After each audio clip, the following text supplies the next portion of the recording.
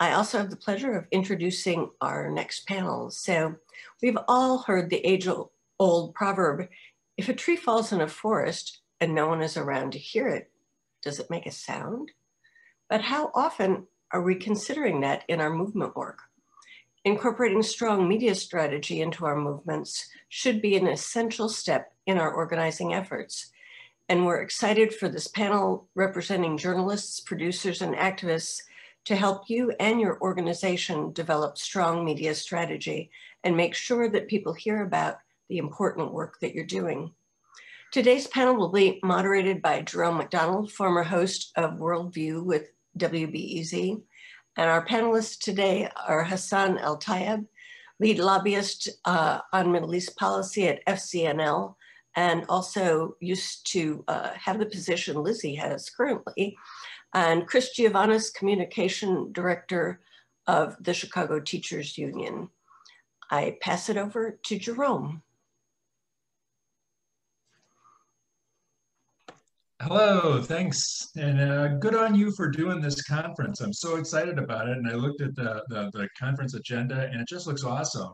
And I'm so glad that you are engaging people at Peace Action with this kind of work and young people and coming together, and the whole agenda, the scope of the agenda is so exciting to me. So I'm glad to be a part of it, and will do my humble best here with the media panel to have a little back and forth about what media is and how media thinks. And I think we are coming at this from kind of a conventional media point of view, corporate media point of view. I was with a public radio station for many years, but it's an ingredient, I think, of what you're trying to do and tell your story. And I think Margaret was alluding to that.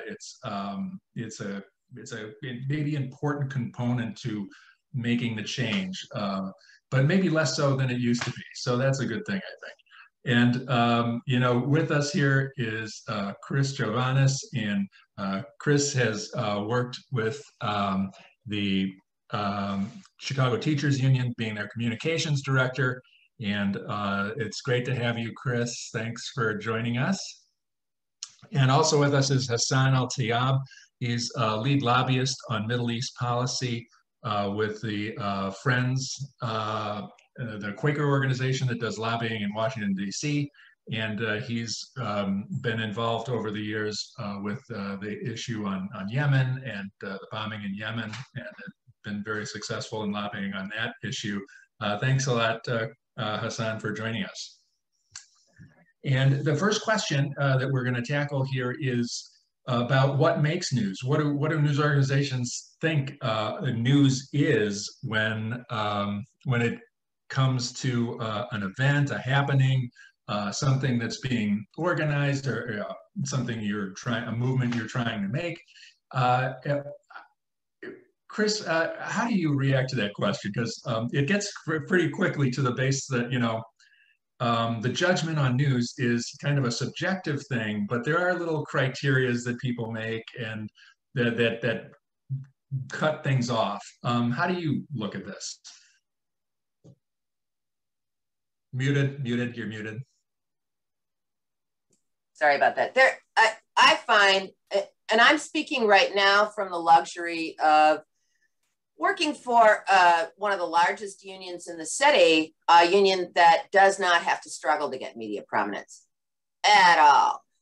That was not the case, for example, at the beginning of the Second Gulf War, when I had a very clear conversation with the assignment editor at the Tribune, who said, when you have more than 17% of support, we'll consider giving you more than 17% of the coverage, even though you've got thousands of people outside of our door right now. One of the things, interestingly, that influences newsrooms right now is social media. I could probably, in terms of my engagement work with reporters now, take a hike for a few weeks, but as long as we were driving our stories on social media, we'd get traction. I mean, how many articles have we looked at recently where reporters are, half the story is a recitation of tweets that are out there in the public sphere. And I think this is an extremely important dynamic to pay attention to, because at the same time, people probably heard, the Tribune just underwent a sale, which is going to eviscerate that newspaper. And while their editorial line has always been reactionary, borderline proto-fascist, and actually at the time of the rise of fascism in Western Europe, openly fascist sometimes. But their newsroom, it adheres to, as responsibly as it can, much more on the, lower end of the food chain than the higher end of the food chain, which becomes politicized as you go up the hierarchy of a news organization like that. Those people are trying to practice responsible journalism. Now, we can argue that the responsible journalistic rules that have been laid out are inadequate because they assume a level of bipartisanship that is frankly not a quality of the human condition. But they do try to at least advocate for the facts.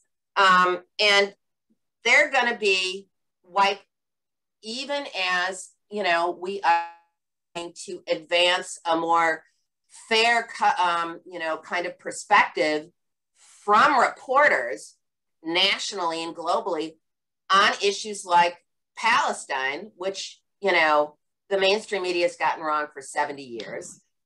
I mean, I want to swing over to Hassan, and you're talking about telling your own story and making your own story with social media, and people are going to pick up on it. And it's, obviously happening with the reduced newsroom sizes. They're looking for kind of ready-built stories. You have a ready-built story. You have a movement, you have something, a social media presence, you're going to blow it up for them. They're going to get hits. You're going to get hits. Everybody's going to be happy. It's a whole new world. Hassan, what's news? What's news? Thank you so much, Jerome, Chris. Thank you to Kappa. I miss y'all. I live in Washington, D.C. now, and I'm trying to make news. What's the saying? If you don't like the news, go make your own. I think that's really important. So the way I approach it is, what we're trying to do is build coalition support, like really build a broad base of coalition support. So normally I do this through letters. I'm just going to explain kind of how I generate news and generate media, just because I think there are a lot of activists in the room here that might benefit. So what we try to do is we pull together these coalitions, and then we start pitching reporters. Not everybody wants to cover a coalition effort, but that's a way for you to kind of craft your own messaging and make sure that you're reaching out to reporters that care about it. Most recently, there's a situation with Boeing about to sell a bunch of weapons to Israel, $735 million. That's a local story in Chicago because Boeing has their headquarters right downtown. And so that's an opportunity for you all to maybe organize an effort and then try to get some action. And that connects with a national story because AOC and Bernie have just introduced resolutions of disapproval. So, local stories that connect to something national. And when you are organizing the coalition efforts, that can actually make news and you can crack in. Most recently, I was working with Senator Warren's office, and, we're trying to end the blockade on Yemen. Here's another example. FCNL, we led this 70+ org letter to try to work on that. We got some media coverage there. But that org letter then drove other members to take action. And then New York Times and CNN have been covering what the members are doing as well. And because, FCNL was driving some of that, the reporters reach out to us. And I just got quoted in CNN yesterday, actually, just because of that connection. And I really think that's kind of the intersection of having advocacy, driving a media narrative. And this is print media. There's a whole bunch of other types, trying to get interviews. On podcasts and things like that, continuing to tell your story. I completely agree with what was said earlier about social media being a really critical component of this.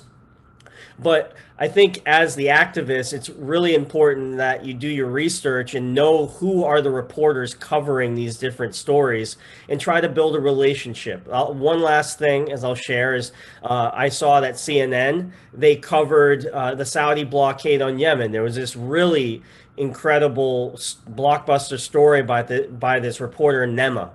And I don't know her, but she followed Shireen Al-Ademi, who has come to speak at Kappa several times, and so I asked Shireen to reach out to Nema, and then we organized an hour and a half Zoom call. We just were shooting the breeze, and now like we text back and forth about what's going on the Hill, and I try to let her know what's going on, and so behind the scenes we're helping drive some of the media narrative that CNN is covering on the blockade. They don't really cover a lot of peace issues that well, but on this blockade issue, they're actually doing a really good job. So hopefully some of these stories can help you all drive your own activism and media outreach. Yeah, that was interesting, Hassan. And I saw you really hitting on two things. Know who to pitch, know who is vulnerable to your charms. And, you know, and I've had a lot of experience recently with the environmental justice movement in Chicago. And there's not a lot of people covering environmental justice stuff in Chicago, in spite of the fact that it's a really big story. I think, you know, there are only a few people who are doing it. So those people have to really establish good relationships and know what's going on, and know your peg. And know your peg is really important. The media is really susceptible to pegs, and they can be, you know, what is different? What is different? They always want to know what changed here. You know, it's just not enough that people are starving in Yemen. It's got to be there's a letter, there's a bill, there's a something, and it can be inane. I mean, the media is susceptible to inane stuff like anniversaries and, you know, just ridiculous things that you never think are going to get picked up do get picked up. But it's got to be something different that they can lead with, that they can bite with in almost nothing. It's shameful, but it's true, and that's kind of the criteria, I think sometimes. Here we go. Question number 2 is, how would you recommend activists invest in relationships with media? And I was talking about the environmental justice thing there, where people get close, and it's important to have a relationship with people, you know, in the media. And like some of the people who are coming up in this panel, you know, I've known Kathy Kelly for 30 years. I've known Vincent Emanuele, I don't know, 10, 15 years. And part of the things that make them important to me was kind of just understanding them as people. And, you know, Margaret talked about her being a physician. And if you're building a relationship with somebody, you can kind of build credibility, I think, by having a different dimension to your personality than I'm just the guy who's against the war in Yemen, but I also cook great paella on the weekends. You know, just like I am, you know, I know Vincent is a guy who reads philosophy very deeply, and I can get a lot, I know all these things about their personalities that make them real people, and then you have a relationship. You got to kind of break through to have a people relationship with media people, and that will just help you do that. I think that's one thing I think of. But Chris, you go ahead. Well, you're absolutely right, and I will add that takes an investment of time. And so what makes coalition work so important, I think, on some of these, you know, global peace issues, for example, Palestine, Yemen, you know, the entire U.S. imperial endeavor in continental Africa, or for that matter, Central or South America, and is that kind of network of communicators that can really stay in touch. That's how the CTU does it with the AFT. It's not like we're in constant, you know, conversation. These are two big outfits, a local and a national union, and we, you know, coordinate, you know, some communication strategy, but the communications directors can also pick up the phone, you know, and ask, you know, who's in play in your market that I ought to talk to right now in terms of this pitch. So it's a real potential investment of time and energy. What I've done in my more movement work is we simply develop contact lists or hit lists of reporters that we know are willing to listen with an open ear if we respect their time. And that means, as you said, a really strong peg and a commitment to building that conversation over time. And that's just, call it primitive, but that's how the corporate news business works right now. And there are sideways ways into that. You know, you get a really great story in these times or the Intercept, and that pricks up the ears of corporate news directors sometimes. And it is as important, I think, sometimes to maintain a conversation with those news directors, with the assignment editors, because those are the people who are making a lot of the decisions about who's going to cover a particular story or action on any given day. We have less and less beat reporters because reporters everywhere are frankly under assault. That work category itself, their jobs as fellow workers, it's a really tough industry to work in right now. So we help their assignment editors. We help those beat reporters that are launched with no background at all, you know, general assignment reporters, rather, they're launched with no background at all into a story, and we can help shape it. And it's consistency on Palestine, for example, over years that you're finally hearing a word like the Nakba, you know, used on MSNBC. It's kind of mind-boggling. It's also, I think, an indication of the kind of tough, you know, propaganda war, peace activists battle from the opposition. And it's doable, but you've got to make a really sustained effort. And that often, for those of us who are volunteers in these endeavors, means really sharing the load and sharing the wealth and networking well. All right, a couple of good important points there. And you mentioned don't waste people's time. This is a big deal for reporters and things, and meet their deadlines and promptness and all that is like critical. Hugely important to reporters. Can't overestimate that. Hassan, same thing, building relationships. Yeah, I'm talking about, I feel bad that I said, oh, build a relationship, tell them about your paella, but they don't want you to waste your time either. No one's going to write a story about my paella, I tell you that. So, you know, I think being a really reliable source, knowing your details, so oftentimes I have reporters calling me almost every single day at this point. And they reach out to me, okay, what's going on in Yemen? What's going on the Hill? How does this member feel about this thing? What is Chairman Meeks going to say about this joint resolution of disapproval? I don't really understand how that particular vehicle works. And I say, well, okay, well, it's, you know, you've got 15 days from the State Department notification. And I go into the guts of how the Arms Export Control Act works. And if you can really, you know, so you start to be a resource for them and not even just to get quoted or get your story out there, you're basically helping them think about this issue. And you can do that without, you know, I think, I just think it's really critical that you keep reaching out. Alex Ward at Vox, he's been doing a lot of stuff on Yemen. He goes to the State Department. I'm like, hey, you know, we just heard this from the chairman of the House Foreign Affairs Committee. These are like 3 questions we really need to ask State Department. Here you go. No worries. You know, don't put too much pressure on these people, but, you know, just say, like, I think this is something really important.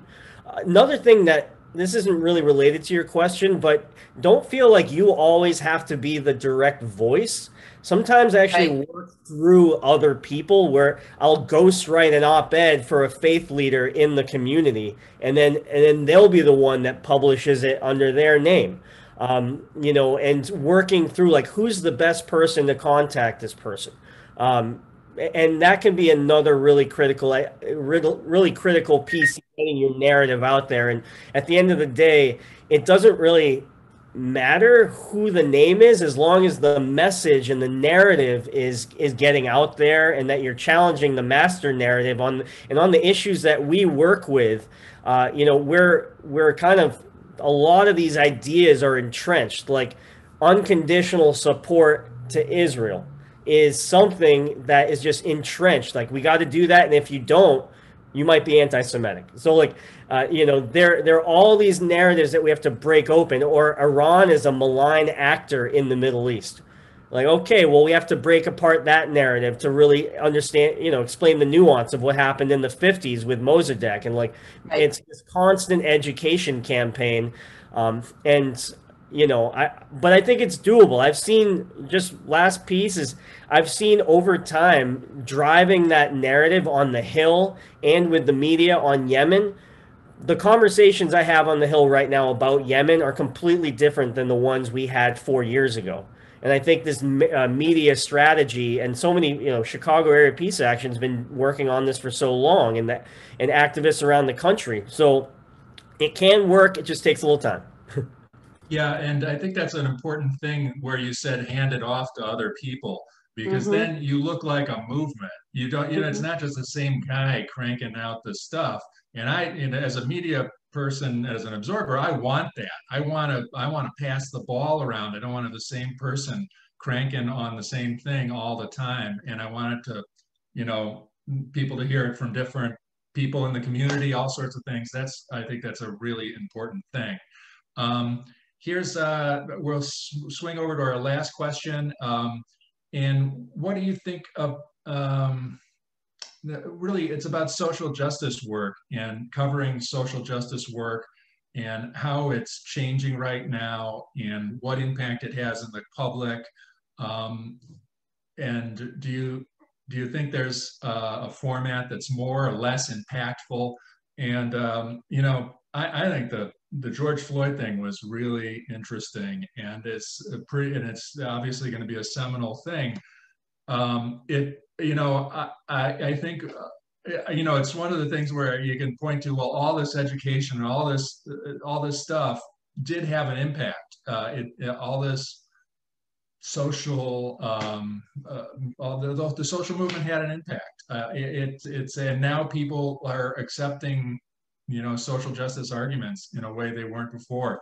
And it's a moment where their media is absorbing those in a way it hasn't before. Chris, do you want to pop in on this? Well, I'd also point to the movement for equal marriage rights for LGBTQ people, because that was never going to happen until all of a sudden it completely flipped. And that was the result of decades of persistent work, often in increasing coalition, to really change public perceptions. And, reporters are the public. At the same time that deep political work was also going on. In Palestine, when it comes to that issue, it's important to note that what I consider to be one of the most potent and persistent disinformation campaigns on the planet, the intersecting Hasbara that comes out right now, my union is being targeted with that because there's a rank and file effort to ask our elected delegates to consider a resolution on Palestine. San Francisco's teachers union just passed a resolution in open support of BDS.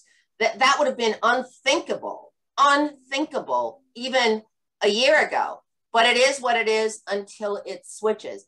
And the coalition work, when you are marshaling that, and the grassroots voices that you can lift up from that kind of coalition work to put many faces, with that consistent message behind the effort, is really, really powerful. We want to represent the movements that we're building. And that means that it's not always one spokesperson expert. It really is those grassroots folks. But the other thing that we're responsible for as communicators is also making sure that, a camera that's trolling a demonstration of 5,000 people is going to find 5,000 informed people there. So educating our own base as assertively as we work to educate the media is really, really important, because it ensures that we are vastly spreading the capacity to always address opposition with the hard facts and the human faces that tell the story of the consequences of those hard facts and the things that have to be changed. And that all has to sync together as part of a broader public information effort that includes outreach to the corporate press. Hassan, you want to take a swing at that? Yeah, I mean, so I completely agree about, educating our base, and not just educating, but training people how to speak on issues. And that's something that I don't really see a lot of in the peace movement more broadly. And I'm dealing with peace activists in Oklahoma and Alaska, and I think just a general education campaign on how to speak on different issues and, providing like clear talking points could be really helpful. I just want to kind of share a story that I think can potentially plug in. So we had this issue with I shouldn't say we had this, the Iran nuclear deal is something that I really care about restoring. And I know a lot of people in the peace action movement have been working so hard on this for years. And we're in a situation where we've got the chairman of the Senate Foreign Relations Committee and some prominent members on SFRC. They don't support getting back into the Iran deal. They want a longer and stronger deal. And so we've got a lot of people that do want to get back into the Iran deal, but we've got these really prominent Democrats. And so what we kind of did is behind the scenes, we sort of crafted this, we identified the different members that were going to be problematic, and we tried to build coalition support in each of those districts. And then, so, that started with, coalition letters in Delaware, Maryland, and New Jersey. And so, that coalition effort then turned into op-eds and LTEs. So those people were fired up. They were doing it, but it took someone being like a spark plug. FCNL basically, called grassroots organizations, over the course of several weeks earlier in the year. And what we were trying to do is isolate their position. Now, we were doing it at the grassroots level, but we were also trying at the national level and understanding how those two pieces intersect. If we can get, national folks working in DC, obviously Peace Action has a great, national presence in DC, but you've got all these affiliates around the country, and really figuring out a way to work together so the grassroots is supporting some of the national advocacy that's happening. And then driving that media narrative by getting prominent voices. We pitched an op-ed to the head of the United Methodist Church to try to publish that, to basically call out Senator Cardin for not supporting the Iran deal. And I don't think that, nothing's very, like, you can't draw a straight line from, one action to policy change. But shortly thereafter, we were able to, appoint Robert Malley, the U.S. envoy to Iran, that's going to help, spark this. And then we saw the outbreak of Vienna talks about restoring the Iran deal.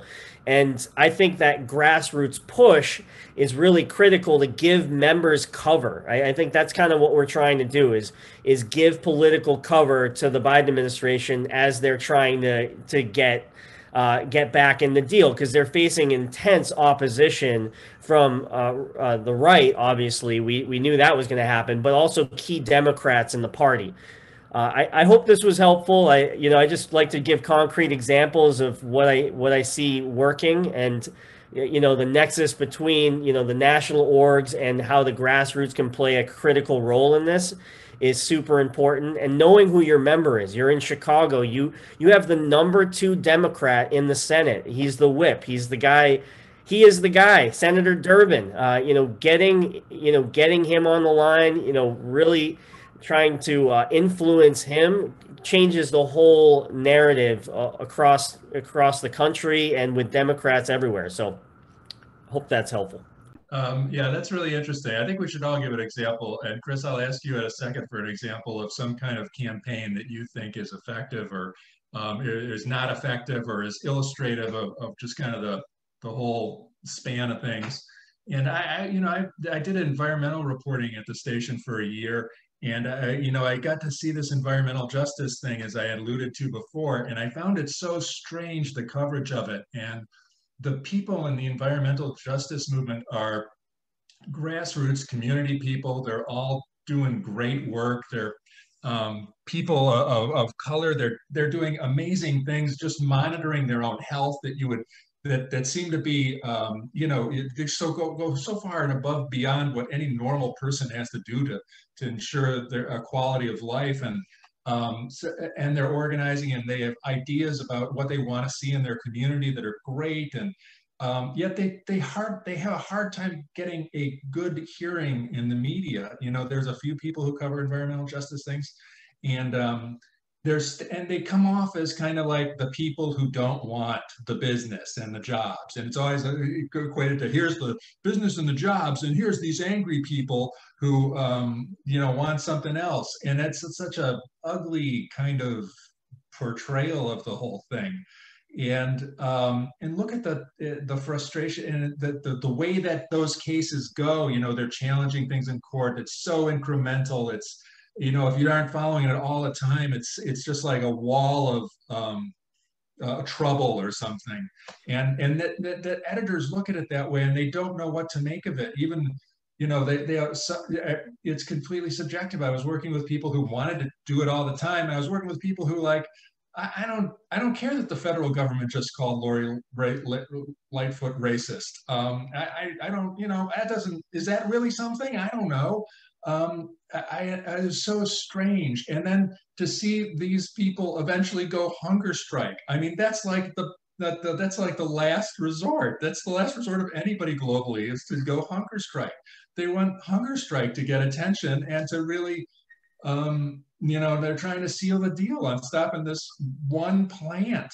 And their frustrations about, fighting the past, the future, and the present pollution are just unbelievable. And it never really fully comes out in the, I was so disappointed by the whole interaction that these great people are here. And they've got to go hunger strike to really get their message across. I don't know. I just thought I'd share that, and I don't, for what it's worth. And Chris, you go for an example. Well, I think that's absolutely right. And our job is to make it as simple as possible, given the limitations of what we know we're contending with in newsrooms, to kind of punch through that. And, the old adage, if it bleeds, it leads, is still very much true. So you want to talk about hunger strikes. I mean, people had to strike for a month at Diet to save that school. This was before I actually joined the CTU. But I remember marching with the union in these massive community marches, to try to keep 50 schools open. And what I say by citing these examples is, when it comes to, for example, the broad education justice movement, that's a very intersectional movement. That's a space right now where teachers are taking positions on spending money on, imperial US wars abroad versus public education needs at home. And that's the result of years, I think, amongst movement workers themselves, of this growing awareness that we have to come proper on everything. And we have to ground our work in community and meet people where they're at, so that the face of the effort to save Diet truly was the community people who were most directly invested in that, not the teachers union that represented the workers that were going to lose their jobs. But, I remember, in organizing against the Second Gulf War, there were people who said, we can't talk about Israel-Palestine because it's not related. The fuck it's not. And changing that mindset within the movement of no, we've got to compartmentalize. We've got to avoid those third rails. And those third rails are always incremental because there's always something right behind it that you also shouldn't touch too much because it's too controversial. Our job is to change hearts and minds. Chuy Garcia was at last week's massive protest for, Palestinian self-determination. Marie Newman, who ran, on a principled position on that conflict against, Lipinski, one of the most reactionary Democratic congressmen in Congress, and then waffled after she was elected. And yesterday she spoke at that massive demonstration downtown for Palestinian self-determination.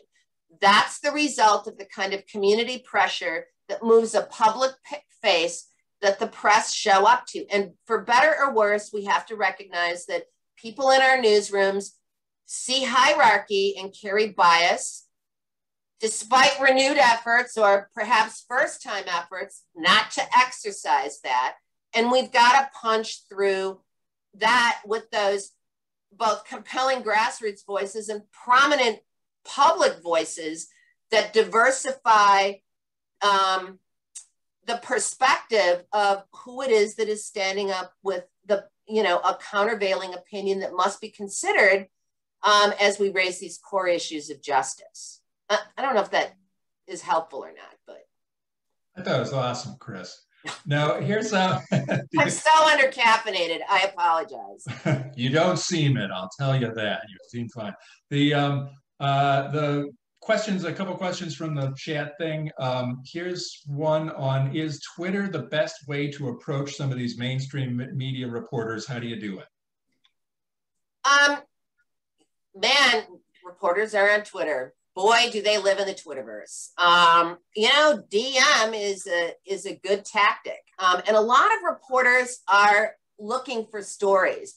So I think when you're talking about, these broad, arenas of global conflict, know who lives out there in the Twitterverse that is reporting this issue that isn't necessarily in your city or town, but that has an interest and might be interested in something that a local group is doing that intersects with this, larger campaign for justice.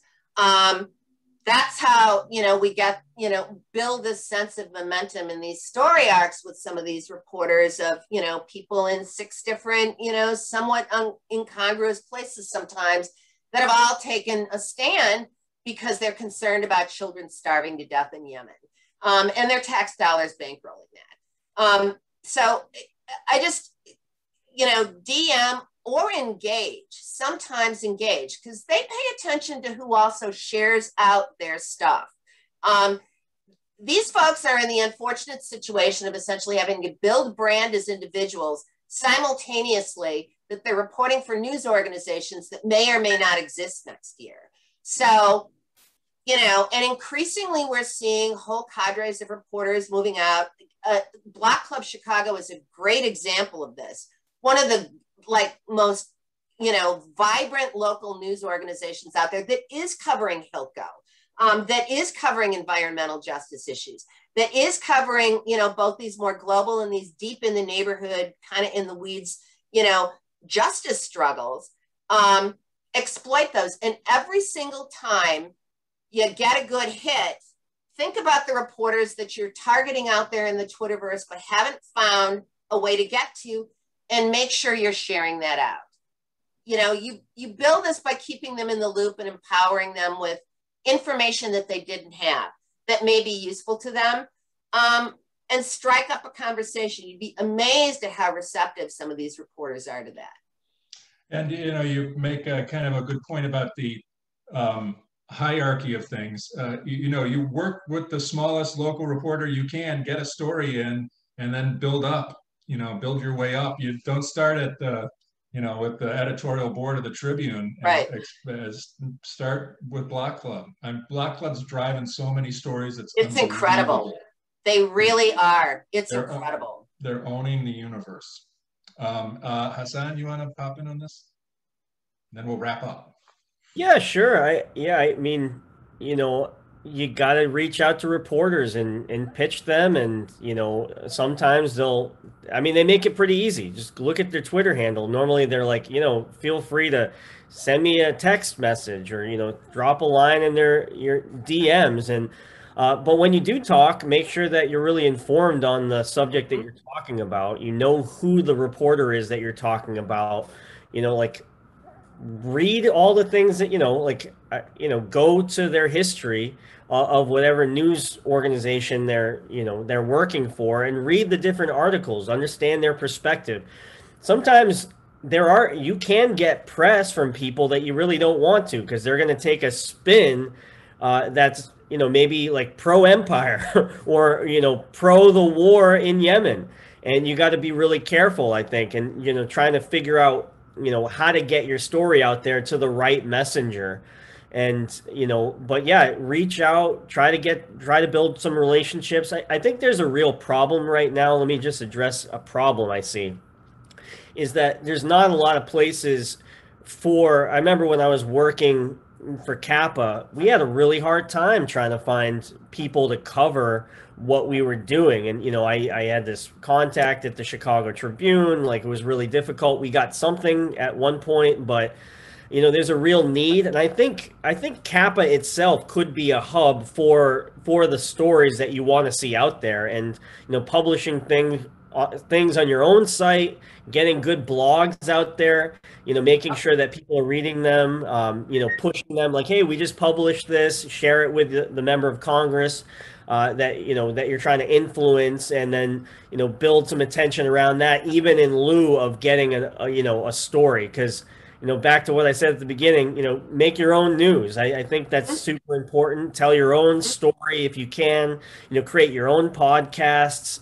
If you can, have your own, webinars, teach-ins, social media, and really drive that narrative, and then keep inviting members of Congress, their staff, other reporters, and then build that buzz, and hopefully it can, come together for more attention on your issue. And anyway, I just appreciate this conversation. It's really got me thinking. I learned a few things over here from both of you, Jerome and Chris, so thanks.